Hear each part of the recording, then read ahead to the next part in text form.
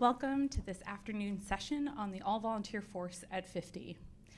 My name is Kate Kuzminski, and I'm the Senior Fellow and Program Director for the Military Veterans and Society Program here at CNAS. We focus on military personnel policy, issues facing military families and veterans, and civil-military relations. In essence, our program focuses on the human elements of warfare and national security. We also seek to educate the broader defense establishment on the ways in which our military personnel policies are directly tied to the U.S. military's readiness and lethality. Far from being a soft science, the study, development, and implementation of the ways in which we select, train, educate, retain, evaluate, promote, and manage our military personnel provides a distinct competitive advantage against would-be adversaries. They can attempt to replicate our technology or study our operations, but they cannot replicate the professionalism and will to fight present in the American service member. If there's any doubt that the human element of warfare is essential to our nation's security, it's worth noting that we're having this conversation today, June 6, 2023, on the 79th anniversary of D-Day. While the hardware of the war, the C-47s, the machine guns, the Higgins boats, were important, it was the combination of the skill, courage, and will of American troops that proved essential. It's not the 3,000 landing craft or 2,500 ships that we think of when we think of D-Day, but rather the image of the young service member, equal parts terrified and resolved, wading through the water toward a nearly impossible mission, or the airborne soldier of the 82nd or 101st clutching the line as they prepare to jump into the unknown.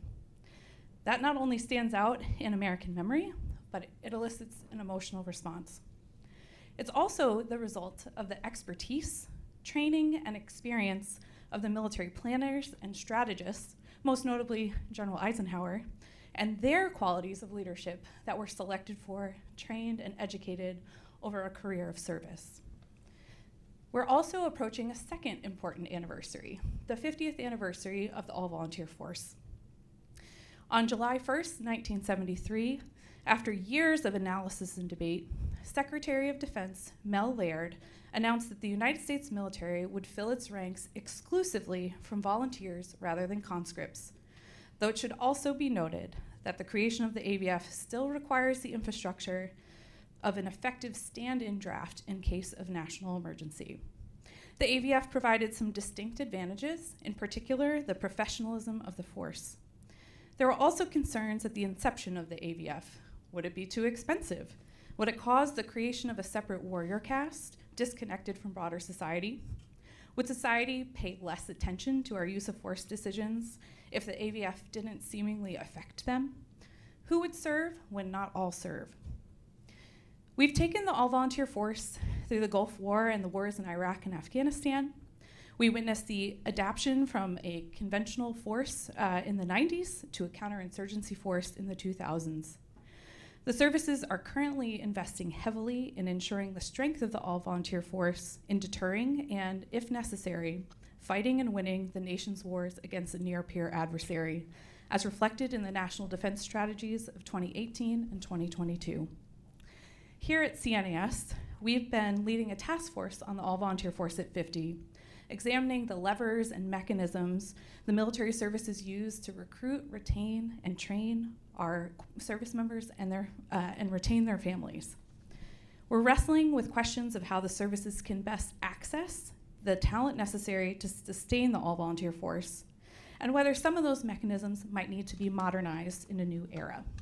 So, joining me today are the three civilians responsible in the military departments for managing all of these questions and the burden that comes along with it. I'm thrilled to be joined by the Assistant Secretaries of Manpower and Reserve Affairs for the Army, Navy, and Air Force, a full house. Mr. Alex Wagner at the end, the MNRA for the Air Force, Mr. Franklin Parker of the Navy, and Dr. Agnes Schaefer of the Army. Along with their three-star uniform counterparts, the G1, A1, and N1, They oversee the development and implementation of the whole gamut of human capital, including civilians and our uniformed service members.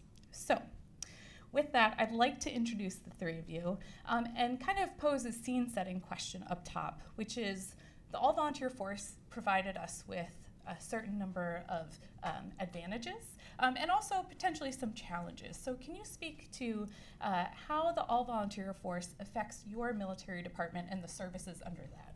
So I will start with Dr. Schaefer. Hi, everyone. I'm just absolutely thrilled to be here, and there's lots of friendly, familiar faces in the crowd, so thanks for having me. This is really wonderful. And thank you to my buddies here. The three of us are a tight-knit group. We're dealing with similar challenges, and we just make a really, really wonderful team, and I'm honored to serve with them every day. So I think you hit on the tension between the advantages and challenges of an all-volunteer force.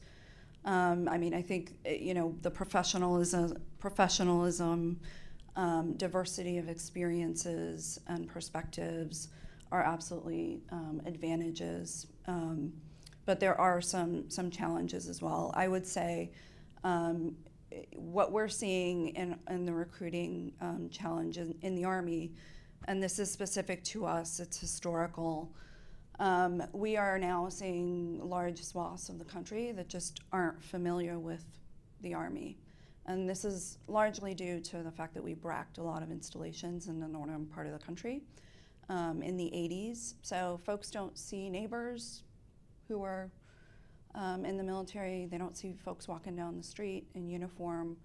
And so we are seeing a really big and growing cultural knowledge gap about the military. And so what we're doing is we're trying to fill that.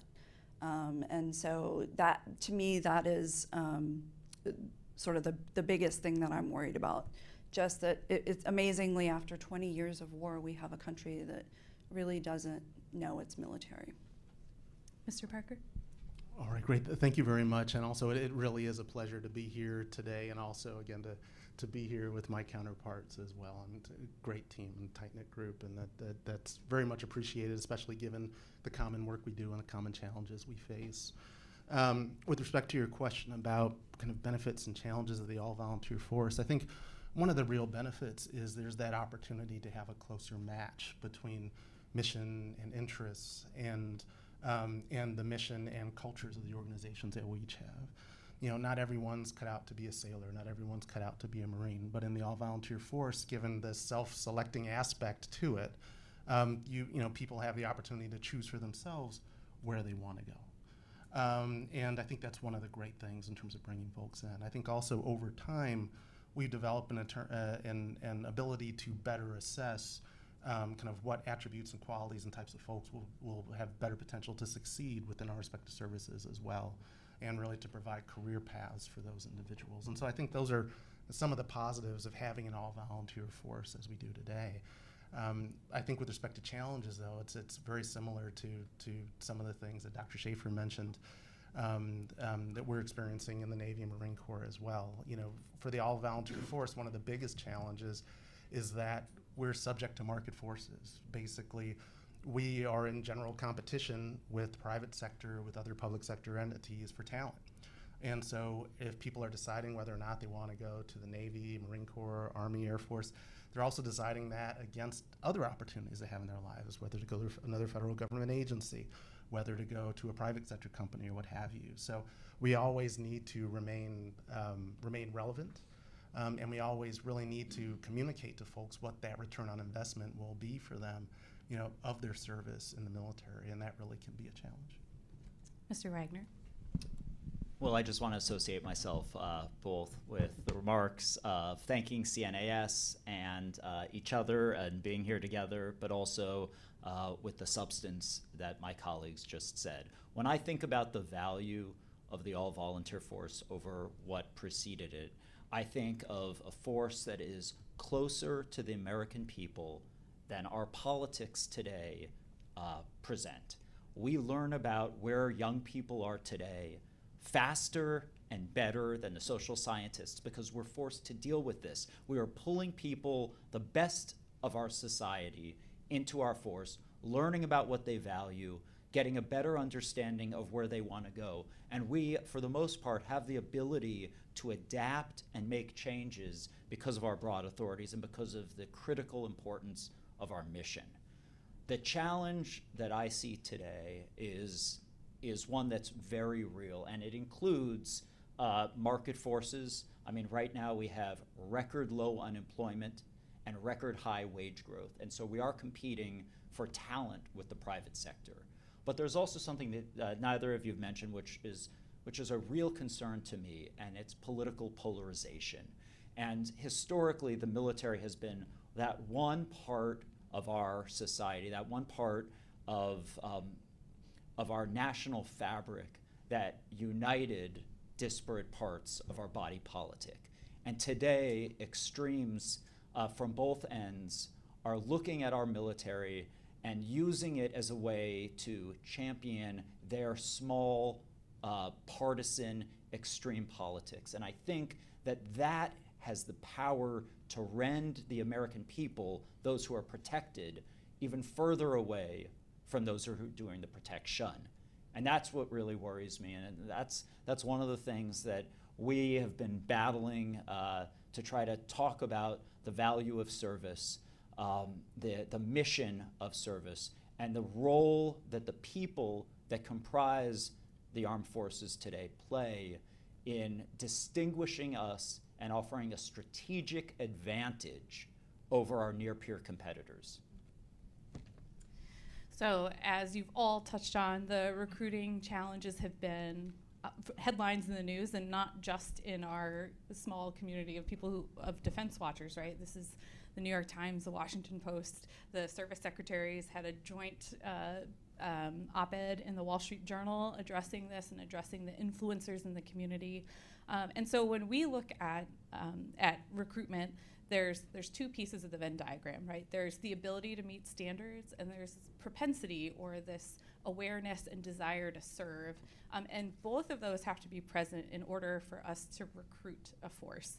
The Army has taken a really different approach in hitting on the preparation side when it comes to helping individuals meet the standards who are propense but might otherwise be barred from service. So can you talk to us, Dr. Schaefer, a little bit about the Future Soldier Prep course and the outcomes that you're currently seeing? Yeah, sure. I love to talk about the Future Soldier Prep course because the intent was to do exactly what you just talked about, thread the needle, right? So we wanted to open the aperture to folks who were not quite they're still qualified, but not in those upper categories, to help them get to standard. And in particular, we were noticing that particularly after COVID, kids were not doing well in terms of test scores and physical fitness. So we developed a program that has two tracks, physical and academic. And what we're finding is that there's 97% graduation rates. We've had about 6,000 kids or 6,000 recruits coming through the program. And I think that this has been seen by Congress as well as some of the other services as a way to kind of thread that needle. So it's only been in place for about 10 months. So what I am extremely curious to see is how they will do over the long term. And Congress is very interested in that as well as the other services. So we will see kind of the long-term effects, but my job is to make sure that we protect the data of that first cohort coming through so we can measure this longitudinally. So we are very, very curious to see what happens after they get to their first assignment and beyond. So thinking about recruitment, Alex, you are in a really unique position. So for those of you who don't know, the Department of the Air Force is over both the Air Force as a service and the establishment of the Space Force. So you have to really think about building a service from the ground up. What does that look like, and what are some of the maybe more innovative ways that the Department of the Air Force has been able to approach the development of this new service? Thanks, Kate. I did want to emphasize that we are a two-service military department, and that offers a number of real advantages, particularly as we imagine what a new service looks like in the 21st century. To answer your question, the Space Force is a very different model for service, far different than the traditional requirements of, jumping out of airplanes or flying airplanes or navigating hostile terrain. The mission that Guardians perform every day is incredibly important to protecting our modern way of war. And many of you understand it as protecting our modern way of life, whether it's via the GPS system, whether it's taking an Uber or getting a date off of Tinder. Our cell phones are integral into how we now work in this world. And similarly, communications and technology and missile warning and tracking is integral into how we fight wars in the 21st century. But the way that they serve is different, and it's often enabled by computers and through technology. And so we don't have to have exactly the same both talent management process, accession process, and physical testing process. So earlier this month, we announced that Guardians now have the option to opt in to an Air Force Research Lab pilot program for a holistic health assessment. So what does that mean? That means that instead of once a year or twice a year getting ready to take a PT test and making sure that your height and your weight and your body conform to what was within standard, we would have the option for continuous fitness monitoring. So those people who aren't necessarily required to meet a certain physical standard to do that job would still be allowed to have a healthy force. So we're going to see over the next 2 years how this works. Of course, folks are always welcome and still have the option to take the Air Force PT test. I took it myself a couple weeks ago. It wasn't that tough, and to me, it didn't get to why we do this, which is to maintain a healthy, resilient force. So one way is through technology. A different way is talent management.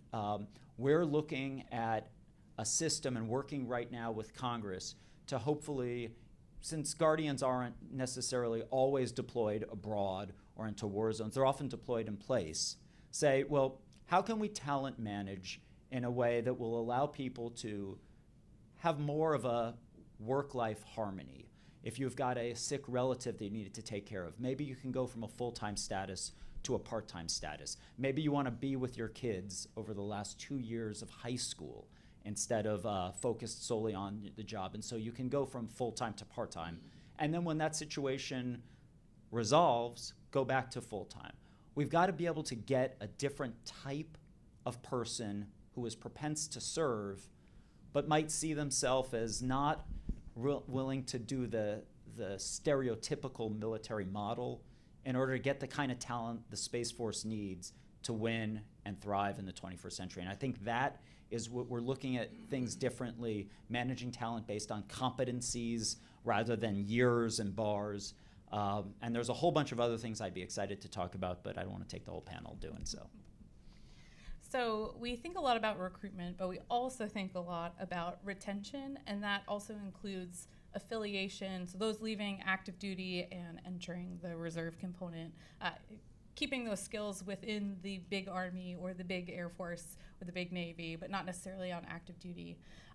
So for each of you, I'll ask, what does the retention picture look like? Because I think it's a different story that we're seeing on retention than we're seeing on recruitment, and go from there. So I will start with Mr. Parker. Excellent. I know for the Navy and Marine Corps, the retention picture is looking quite good.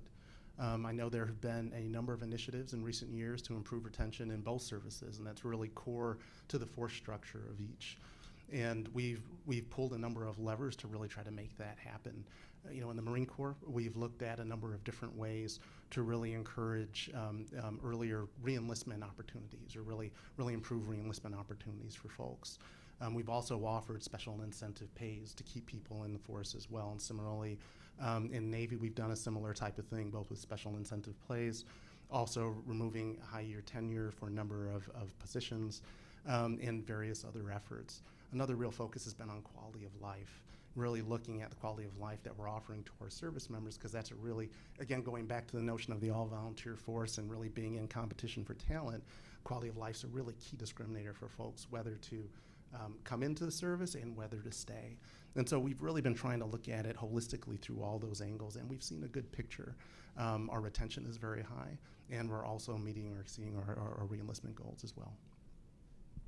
Go to Dr. Schaefer.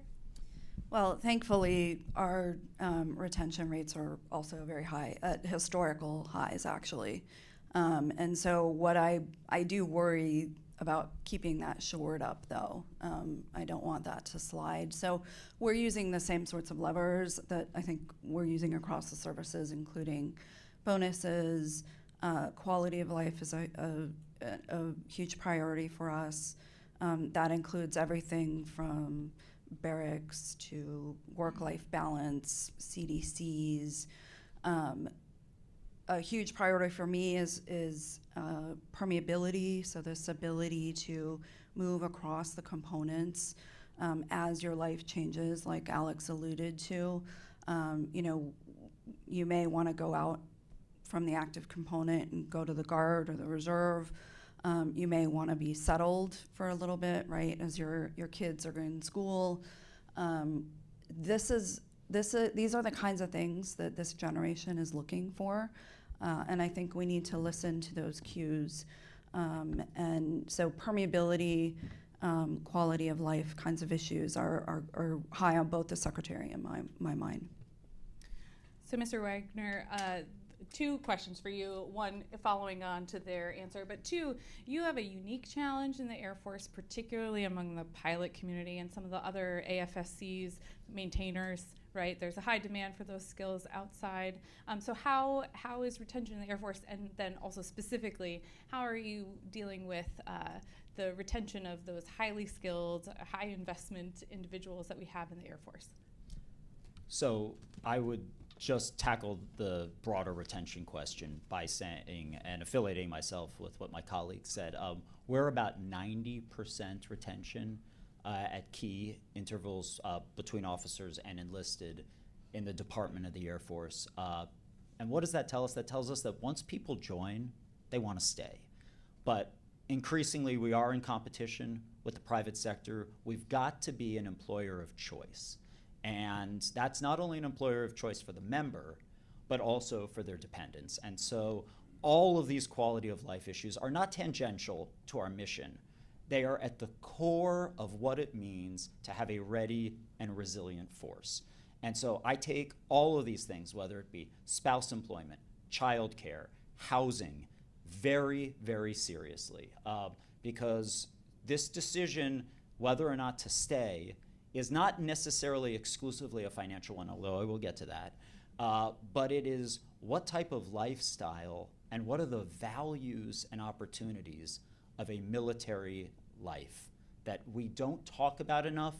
We don't help often, in many cases, our members understand all of those benefits that they have versus the private sector.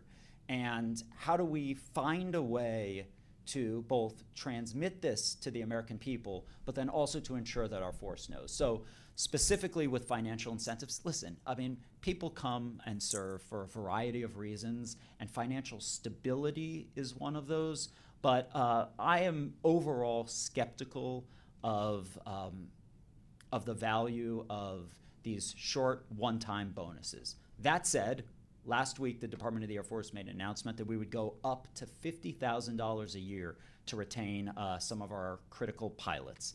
When I came into the job and when I testified at my confirmation hearing, I was prepared to answer questions about the pilot shortage.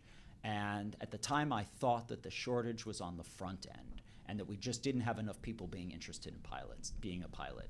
That was completely wrong. We have a number of challenges, whether it be developing those pilots, whether it be absorbing those pilots into the broader Air Force, and then retaining those pilots. And just to unpack what Frank noted about competition with the private sector, and I'll end on this. As I understand, in the last year, the airlines hired more pilots than they did in the previous 3 years combined. So we've got to realize that we are not only in competition with ourselves to make sure that we provide a competitive pay structure, that we provide incredible opportunities, that we allow pilots to do what they love, which is fly and not burn them down with a bunch of other responsibilities, but also that they're being recruited away from us from the private sector in many ways, that they can offer more competitive compensation and more stability. But I think we're always going to win when it comes to mission. And I think we've got to emphasize that and allow those people to do their job and to do what they love at the highest level, because that not only allows us to retain that talent, that allows America's Air Force to succeed into deterring, denying, and when necessary, defeating our adversaries. Yeah, I think you raise a number of good points in that, and we see it particularly. So some of these items are more pronounced in the Air Force, in the pilot community, and in some of the more technical skill sets in all the services. But thinking about the timing of service commitments and when people want to have families, or there's a range of life choices that are being made, not just purely the financial incentives. Compensation's important, don't get me That's wrong, right. but it is one part of a decision-making process that includes dependence, that includes quality of life, that includes, are you doing what you love? Are you focused on the mission in the way that we told you you'd be focused when we assessed you? Yeah, and another thing that raises too is a recommendation that I think most think tanks have made in the past about exit interview data and making sure we're capturing that. And I think our unit level commanders know the reasons why their people might be leaving, or maybe they don't. But there is always a central repository to know why people are getting out and what incentives might have actually helped them to stay, and really thinking about some of the non-monetary incentives, so some stability or other facets that have nothing to do with a bonus that might actually keep someone in. So Mr. Parker, specifically, so again, as Mr. Wagner has 2 services in his department, you've got 2 services in yours, and you alluded to this earlier, but the Marine Corps is currently rethinking a little bit the way that it balances between the churn of new recruits and retaining some experience and talent. And that's directly tied to the requirements that we see the Marine Corps filling in potential future conflict. So can you talk a little bit about what some of those initiatives are, and perhaps what the other services could take away from shifting from relying heavily on brand new recruits to rebalancing the relationship between recruited and retained individuals? Oh, absolutely. Thank you. And the Marine Corps is, in the process of a bit of a transformation in terms of its force structure and also talent management techniques. And that's really to make sure the Marine Corps' mission stays up to date with the evolving challenges that we face in the 21st century and 21st century conflict environment. The Marine Corps has a long and storied history, and it also has a very unique mission within the services. And I think that's one of the things that's really driven some of the relooks at the way things are being done. On the talent management side, and I think really going to your point, historically the Marine Corps has had a very high level of churn really at the junior enlisted ranks. A lot of attrition early on for folks, getting in for one enlistment, getting out, and so on. And so, what the Marine Corps is really trying to do is take a look at people, not as inventory, but as individuals, and really finding a way to maximize the return on investment in our folks. The Marine Corps understands that in the future we're going to need folks who are much more highly technically competent and will require increased skill sets as well. We also need to make sure that we retain some of the more seasoned Marines that we have in the force, and we keep that talent and that experience within the force as well. And so that's also something that the Corps is intentionally trying to do. So there are a few ways they're trying to do it. on the front end, really trying to look at ways to improve re-enlistment and re-enlistment opportunities, whether that's allowing for earlier re-enlistment, whether that's allowing for pre-approval of re-enlistment, whether that's providing incentives for various special duty assignments and so on. Really trying to look at those types of ways to keep people in at that earlier stage. And then when they're in, investing in them more, providing the training that they can provide to them to make sure that they have the technical skill sets that they're really going to need to be an effective force in the future. And then for our more seasoned folks, again, trying to find ways to continue to help them improve, whether that's through educational opportunities, whether that's through enhanced use of 360 mechanisms and so on to really do assessments of their leadership abilities, and as my colleague Alex mentioned before, really key competencies to really lead a diverse and inclusive force in the future. And then in addition to that, looking at other levers such as those special incentive pays and quality of life factors, really to keep the people in who we've had, just so we can make sure that we're retaining that expertise in the force as well. So Marine Corps is really looking at it at both ends to really make sure we're maximizing that investment in our people right now. And a few of you have touched on this shift to talent management and I know a lot of the uniform folks who work on talent management hate when we say, from an industrial model into a more talent management model, but that is essentially what it was, right? We're moving from a model of interchangeable parts, which were necessary for the military requirements of the time, to a more technical force or a force that is where we're training the right person for the right role with the right skill sets at the right time. And that's a huge undertaking. So I'd like to ask each of you to touch on some of the efforts that are underway in your service, and also to highlight, a lot of times when we talk about talent management, we're only talking about officers. But I think there are some initiatives underway in each of your departments that are taking a look at how we think about talent management when it comes to the enlisted force, which makes up nearly 80–85% depending on the service. So I will start with Dr. Schaefer. So one of my main priorities when I came into this position was modernization of our post-industrial system, and I'm talking about that in a historic sense, because it really has been that long since we've actually relooked it. So modernization of our policies, our processes, our systems, and talent management is absolutely key to that. And as some of you may know, I was at RAND for 16 years before I took this position, and I had done a lot of work actually with Kate on some of these talent management issues. So now that I am sitting in this seat and seeing all of the really wonderful work, our talent management task force was really sort of a front runner in the department, breaking glass in terms of talent management, and in particular trying to match skills, knowledge, abilities with positions. And so we have done that on the officer side, and we are now starting to do that on the enlisted side too, with our Sergeant Major Assessment Program, which is complementary to the Command Assessment Program at the officer level. But I have been pushing the task force to think more about the enlisted population as well. Again, because we're going to need flexibilities like we have gotten in the 2018 and 2019 and more recent NDAAs to be able to move people around and to give them the flexibility to move around. I worry that the incredibly siloed system that we have right now is outdated. We need to move more towards a jungle gym type of a system where people can move around, again, depending on life circumstances, where they want to move. And right now, I'm building the Army of 2030 and 2040.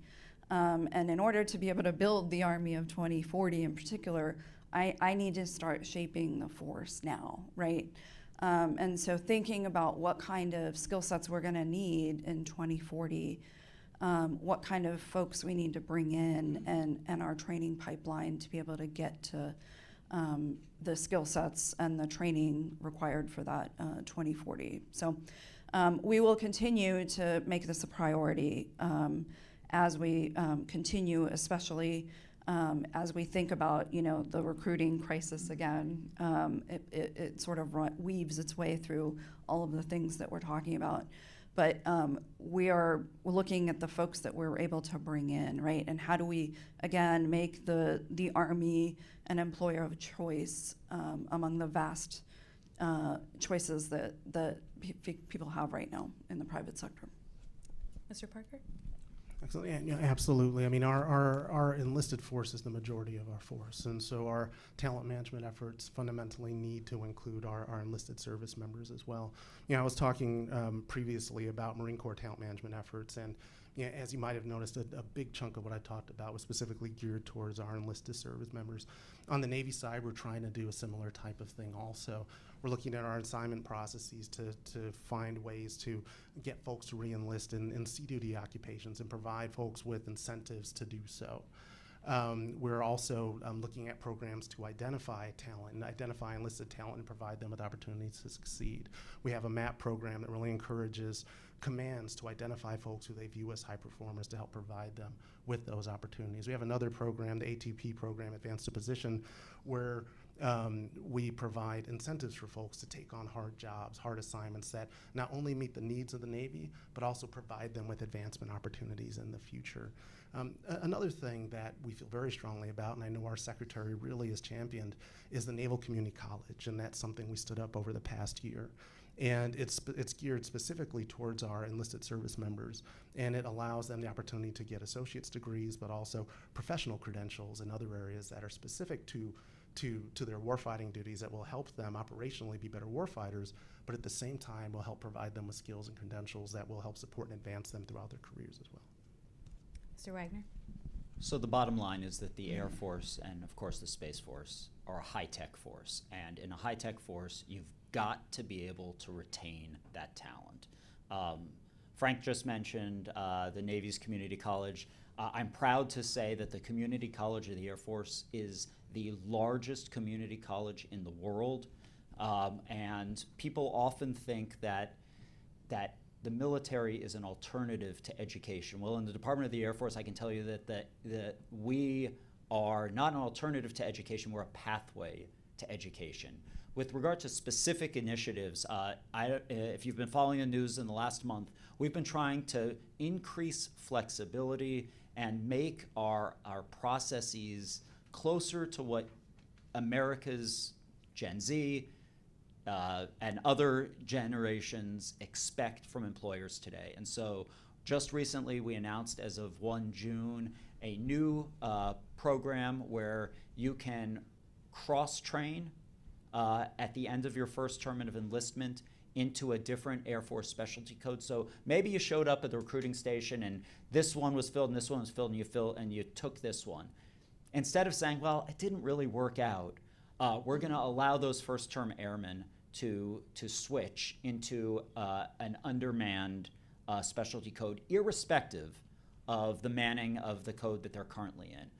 On the opposite side of things, we wanted to increase flexibilities, and so we also recently announced a program, along with my battle buddy, Chief Sergeant Major of the Air Force, Joanne Bass, where airmen are going to be allowed to go into our MyVector system and find airmen in that same specialty code and possibly switch assignments.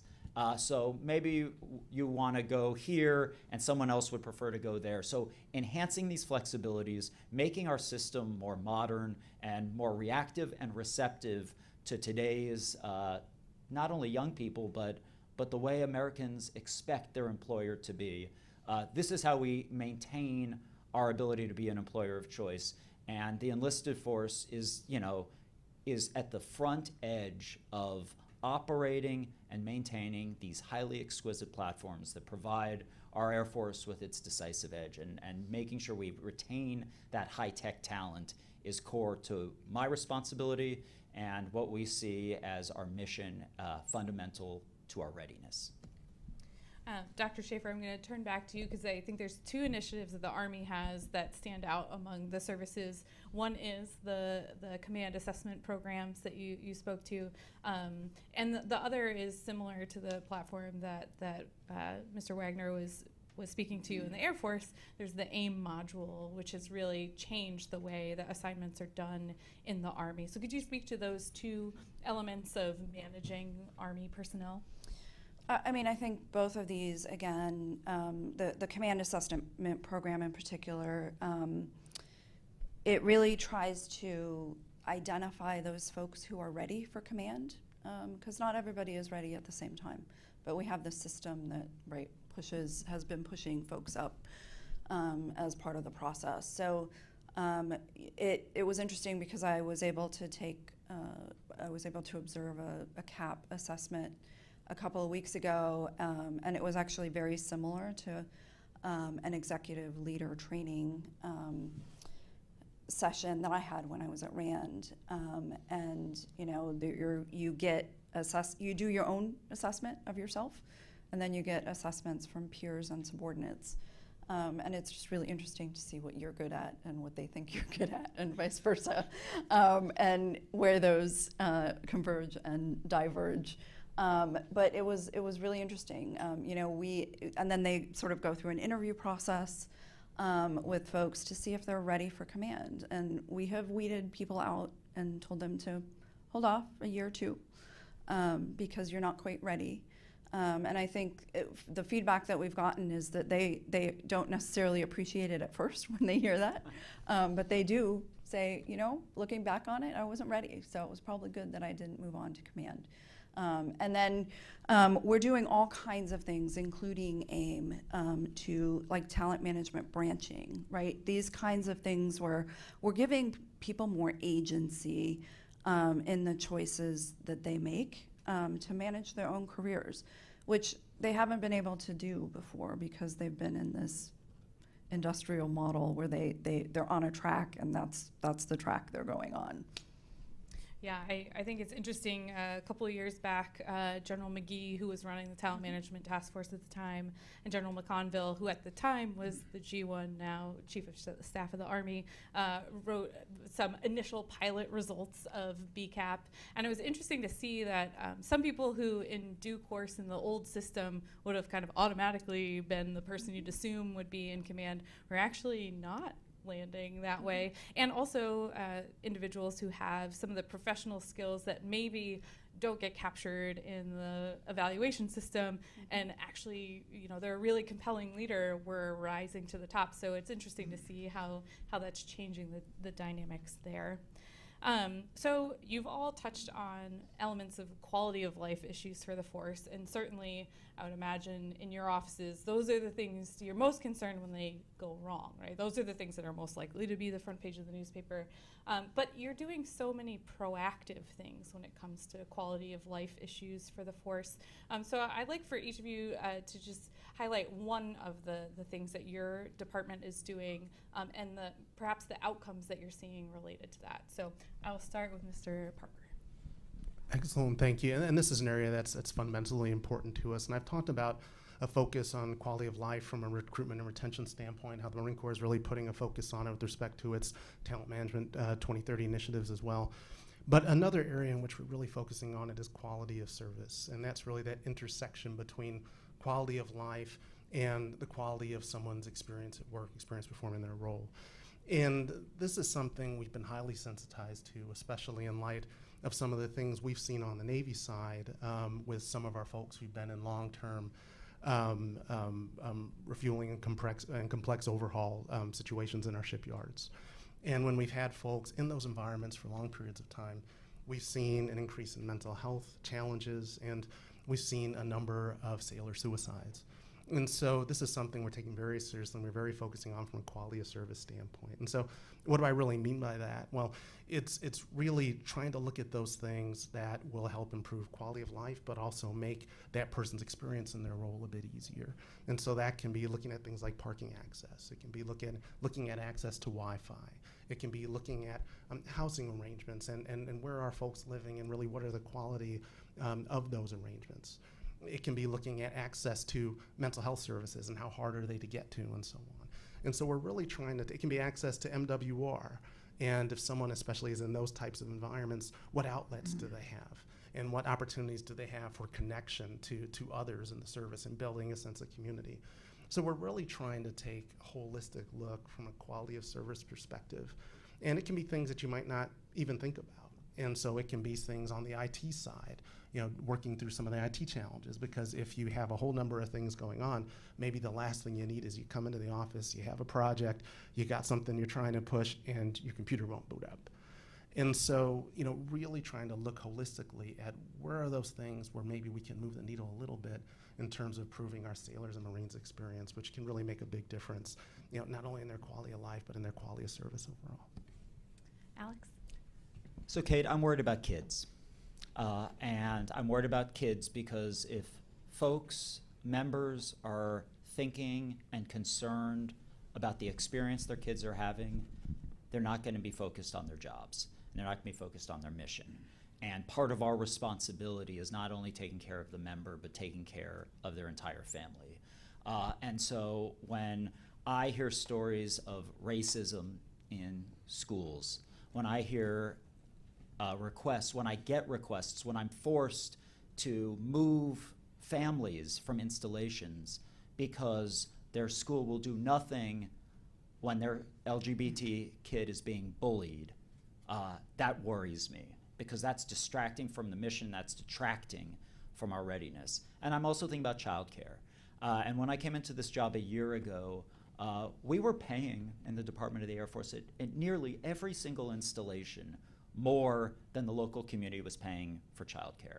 And you're right, after the coronavirus pandemic, this is a national issue. Childcare shortages, staffing is a national issue. So I said to our team, well, what can we do to increase staffing? And so we have recruiting and retention incentives. We worked with the Secretary of Defense as part of his Taking Care of People initiative. All the services did. He rolled out a incentive for, we're going to offer you a discount if you want to be a child care provider at one of our CDCs, and your child will get a 50% discount. Well, we crunched the numbers in the Department of the Air Force, and we said, we're going to go to 100%. So your first child, you can get 100% discount on, and your second and third, et cetera, child will give you a 25% discount. And I wanted to see if those types of programs, those incentive programs, enhanced access to family child care homes, and recruiting and retention incentives made a difference. And I'm pleased to report that they have. Last year at this time, our staffing was at 65%, and right before I came over here, the numbers I got was we've moved the needle to 76%. So these things are making a difference.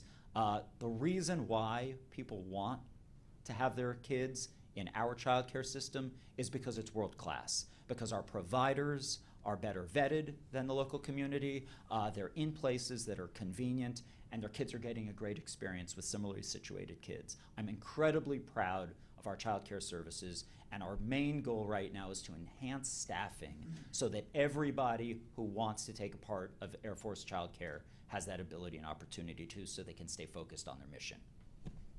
And Dr. Schaefer? So they stole a bunch of my thunder. But I would just say, overall, I think, we are taking a similar approach to what Frank mentioned, thinking of this very holistically. And in particular, I'm thinking of, these work-life balance kinds of issues like childcare, spousal employment, things like that. But I would also say that we're also looking at barracks. I think all of the same kinds of issues that we are thinking about. And I just jump on that. Every single member of all of our force is a brand ambassador to their friends, to their families, to influencers, to their communities. And when we give them a great experience, that will help close this growing familiarity gap. When I was growing up, about 40%, because of the conscription force, 40% of Americans had a parent who served. Today, that number is around 13% and dropping. And so we've got to focus on how we bridge this familiarity gap, which in my mind is the most critical factor in maintaining the health of the all-volunteer force, maintaining the interest in service, and ensuring that our larger body politic is healthy. if I could just follow up on one thing. So, we've been also concerned about remote and isolated areas. So one of the things that we have been using as a lever is station of choice instead of incentives. In some cases, we are offering incentives as well.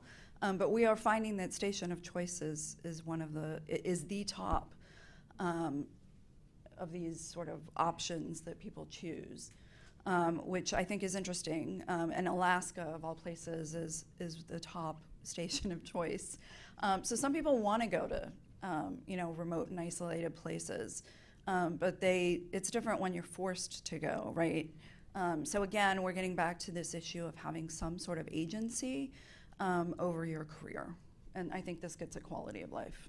For sure. I think what we've seen over the last 20 years in the research bears out that those non-monetary incentives are really important, and they're also much harder to track, right? We know exactly how many people are taking the financial incentives, and we're starting to track these non-monetary ones. I think it's agency, and it's also information, and not just for the service member, it's also information for the receiving unit that they may not have been receiving before. I remember, in the Army, you used to just get a list of 5 installations, please rank order them. You didn't know what job it was, you didn't know what unit it was, so I think it works for both the service member and the service.